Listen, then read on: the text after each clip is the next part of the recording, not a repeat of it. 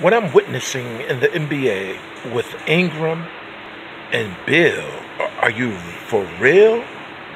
That sounds so ridiculous. And I'm going to tell you the reason why.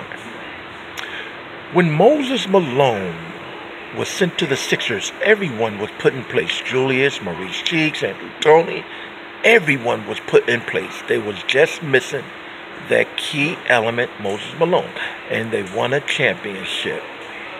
For the Lakers to pay $154 million for LeBron James, a player who had already won 3 NBA championships with 2 different teams, and to bring him to the Lakers with these wannabe up-and-coming stars that never won a championship, are you kidding me?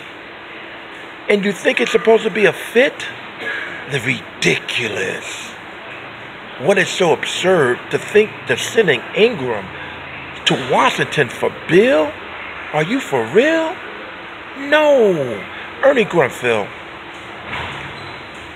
Keep Wall, keep Bill, and send that sore ass Dwight Howard off to wherever team you chose and do whatever you can to get Anthony Davis as a Wizards.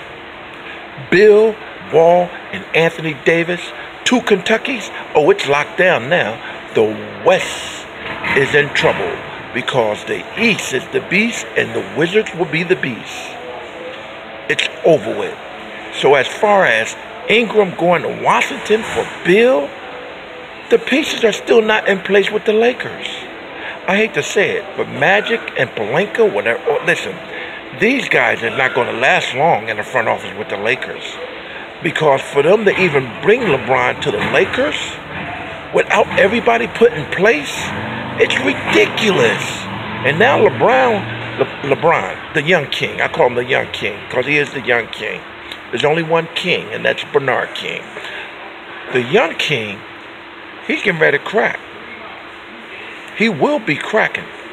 And when he do, he's going to say, look, guys, enough is enough. I'm just here to play the ball.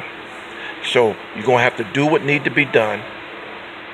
And I hate to say it, but it is what it is. Gotta go.